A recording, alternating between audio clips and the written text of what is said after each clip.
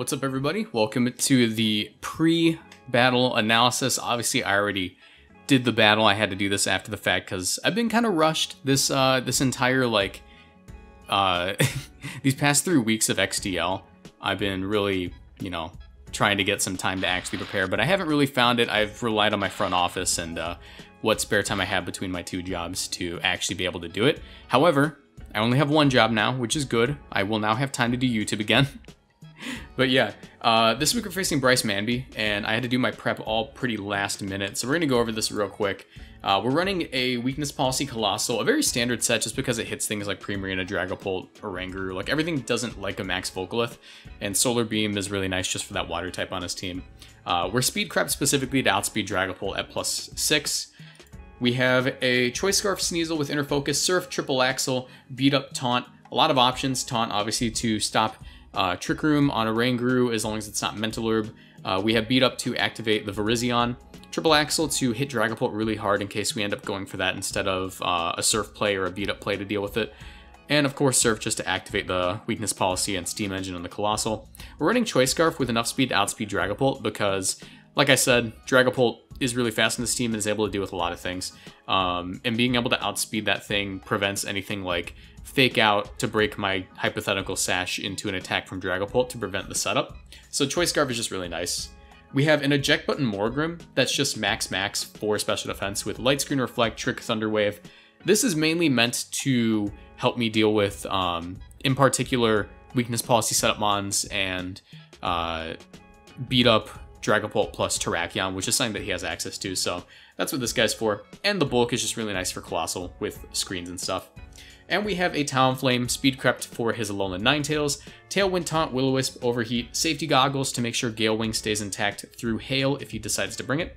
And the rest of our team is just last week's Virizion and last week's Dracozolt because I didn't have time. I didn't have time to make a new one, so we're just going to go with those. But yeah, let's just go ahead and get into the battle. Again, sorry for the last minute stuff. It'll be different next week because I have a full week to actually do stuff. A lot of free time to be a YouTuber, so more videos coming, etc. Let's go ahead and get into it.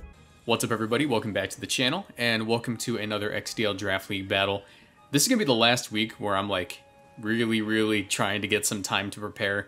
This is a very rushed week once again. However, it's going to be the last rushed week because I am actually a lot more free time now. I'm going to be able to record videos a lot more often because if you haven't noticed, I've been a little bit inactive. I also just moved back to town, but I'm not in my apartment yet. I'm staying at a buddy's place, so the sound might seem a little bit weird because the acoustics are a little bit different in this room, but nonetheless, let's go ahead and get into it. We're facing Bryce Manby. He's a really cool YouTuber. His channel is something that I follow pretty consistently, and his link's going to be down in the description below. But yeah, let's see. I mean, obviously I'm not going to go over the team right now, but I hopefully will have gone over the team prior to the video, but we're doing this on Sunday, so it's, it's a last-minute upload. Like I said, it's going to be the last time I'm going to be doing this at the last minute, hopefully, but yeah, I have more time. So let's see what we got here. My microphone is in front of his team preview, so we see an Oranguru, a Boltund, Steelix, Arcanine, Mienshao, and Dragapult. I obviously packed Virizion, Colossal, Sneasel, Dracozolt, Talonflame, and Morgrim. I was actually pretty concerned about the possibility of Beat Up Terrakion, so that's why I brought the Eject Button Morgrim, but it looks like that shouldn't be too annoying right now unless we see a Weakness Policy somewhere else. I won't have to do something like that. I could also prevent Trick Room. I could prevent Trick Room on lead by leading off Morgrim and going for the trick, but that's only if they don't go for a Fake Out with Mienshao. But I think it's safe just to go Sneasel Colossal for game 1, kind of scout what's going on. And in the back, Virizion isn't looking too terrible, actually. It's got a pretty solid matchup versus Steelix. And I think my last mon, I'm somewhat tempted to actually go with Morgrim, even though I don't have the I don't have anything to eject button on immediately. But I think just the screen support should be relatively useful, because I am running just dual screens, Trick and Thunder Wave. It's just like a pure support set right now.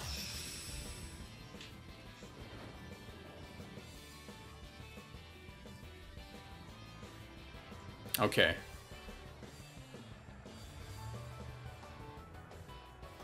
So leading off with Dragapult Mienshao. I'm actually pretty good with that lead. I kind of want to scout for the possibility of Surf Dragapult. I'm not... I mean, obviously they could try to outspeed me here, but it's game one. I'm willing to try this. I'm willing just to... Ooh, what if I triple axled? What if I triple axled here? I'm going to triple axle and scout for the Surf, because I am Choice Scarf. I can do this. And if that doesn't work out, let me think. Is Morgrem safe? I'd rather not reveal the eject button. I'll just go for Virizion here. It could also protect. I'll go for Virizion. I want to triple axle because I might be able to get a free KO from that. I am running Adamant, and I'm Speedcraft to outspeed the Dragapult, specifically. So they might go for like a Fake Out and try to KO me. Because the Fake Out wouldn't flinch me, right? Obviously, but the Fake Out would be just to break a Sash if I had it.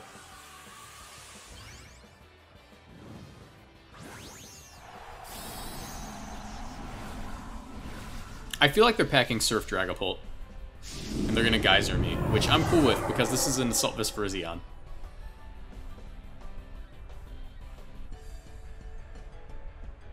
Oh, that's fun. I missed my triple axle, which would have been huge. And, yeah. Yeah, no, that's literally the worst thing that possibly could have happened.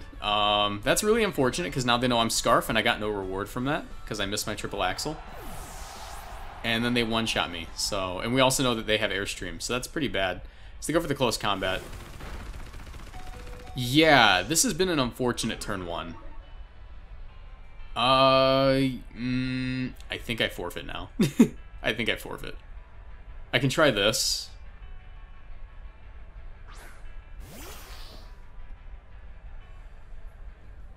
I can try to trick this onto the Dragapult right now and just sack this guy. Or I think I just forfeit... I think I honestly just forfeit game one.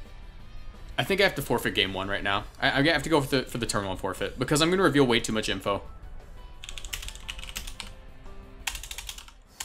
Yeah, send him a GG game one. If I did anything else that game, I would reveal way too much info, given the fact that it's a draft league battle. That sucked. Okay.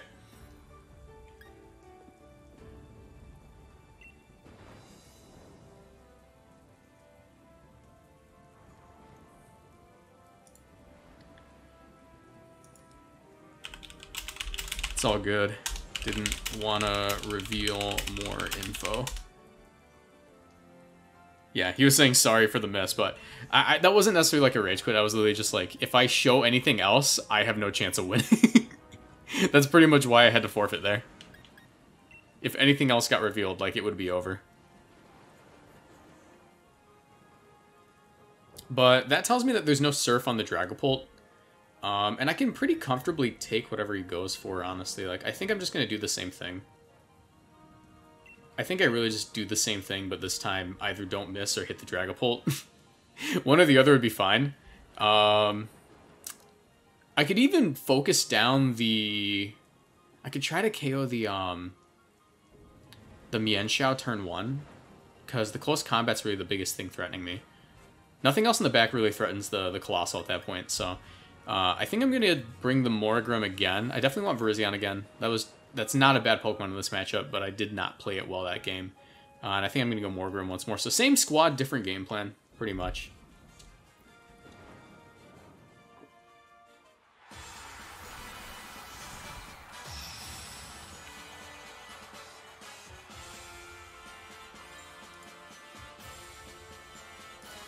All right.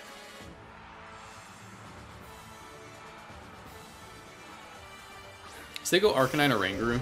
That's fine by me. Probably just gonna go for a Trick Room. I think I'm fine playing under Trick Room, to be honest. I think I'm perfectly fine with that.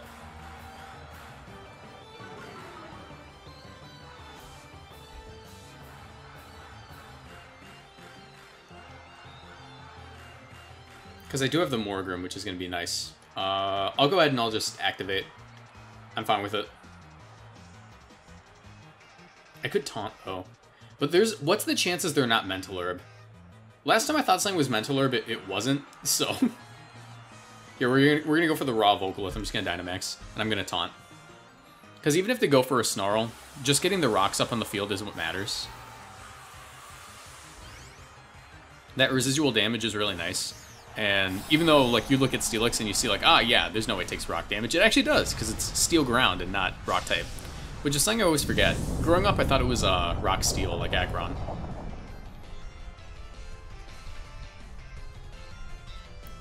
Alright, let's see if he's Mental Herb. Please don't be. Yeah, there it is, okay.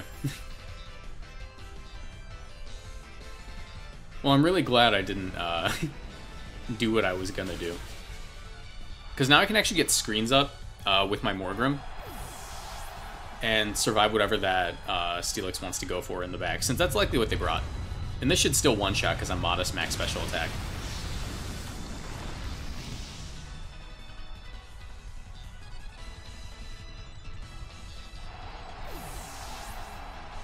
And if I remember correctly, you can't instruct Dynamax Pokemon, so there's no fear of a double max Quake, I just have to fear like an Earthquake. So I should just get my weakness policy and possibly one-shot it back. Or at the very least come close enough where it's not really an issue. There he is. Steelix's attack stat isn't that great, so I feel pretty comfortable just going for the Reflect here. And the Max Flare, assuming he's just going to go ahead and give me my weakness policy.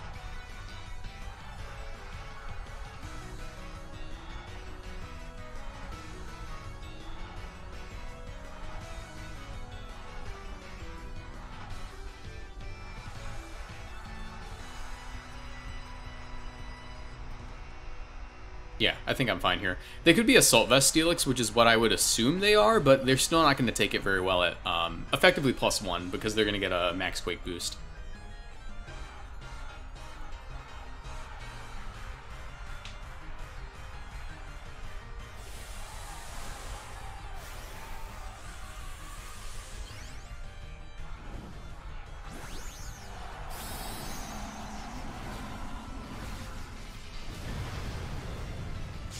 Alright, let's see how well we take this. This actually isn't something I calced for, believe it or not. There's the Reflect. I'm mostly, like, HP. I should take this fine. As I'm actually slower than them, which is pretty good news for me. As long as they're not weakness policy. Oh, what if they're Bulldoze weakness policy and I just lost? They're definitely not Assault Vest, I just learned that. Yeah, there it is. This is not going well.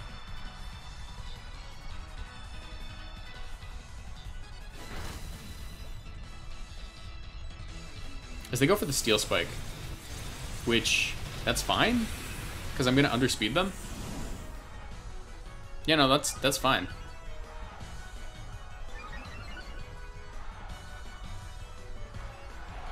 I might be able to do this.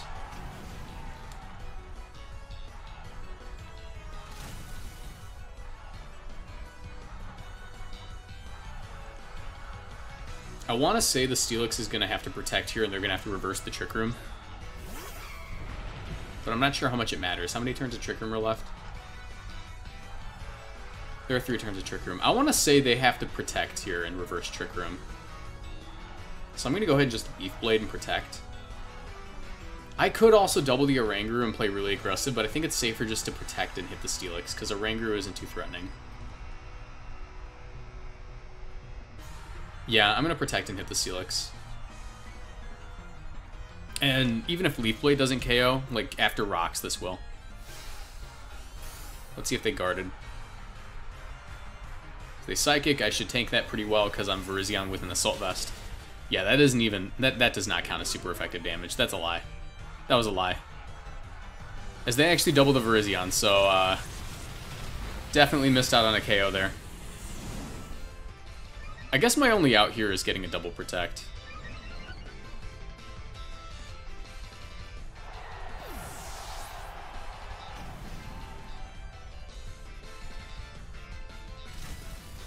And even then, I need like a triple protect. And I'm still going to take Quake damage regardless, so this is definitely just game. Really unfortunate week, unfortunately. Double unfortunate because I just said it in the same sentence.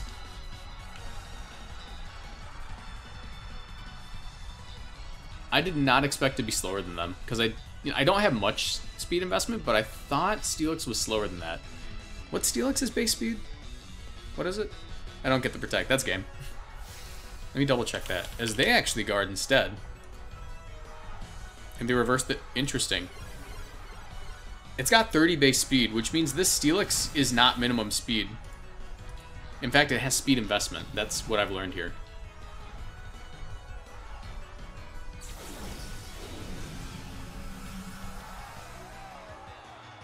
Huh. I mean, Steelix dies at the end of the turn. Oh, wait, no. I think the rocks are gone. Yeah. Dang. Okay. I can just try to protect here. See what happens.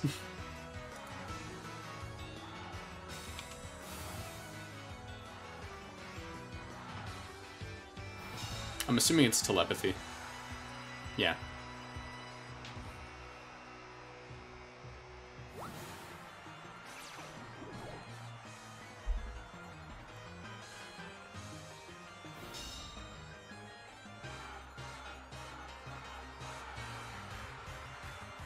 Okay. What if it was a speed tie? What if I actually outspeed now?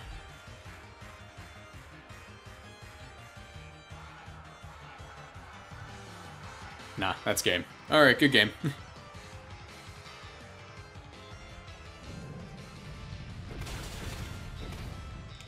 Okay. GG, well played. So yeah, we got really unlucky game 1. And game 2 was more or less just surprise factor of the slow wheezing, or of the fast wheeze, or what am I saying? Of the fast Steelix. But Bryce played pretty well, regardless. I mean, like, he played well game 2. Game 1, like, that was one turn. That was one turn worth of gameplay, so... I mean, like, yeah, he played well there too, obviously, because he outplayed me. But, yeah, thank you all for watching. Next week, I'm actually going to try to, you know, do some real preparation, because this is all done last minute. But thank you all for watching. I apologize for the lack of content with how busy I've been. Now, I only have one job instead of 2, so that should help. See you guys in the next one. Bye.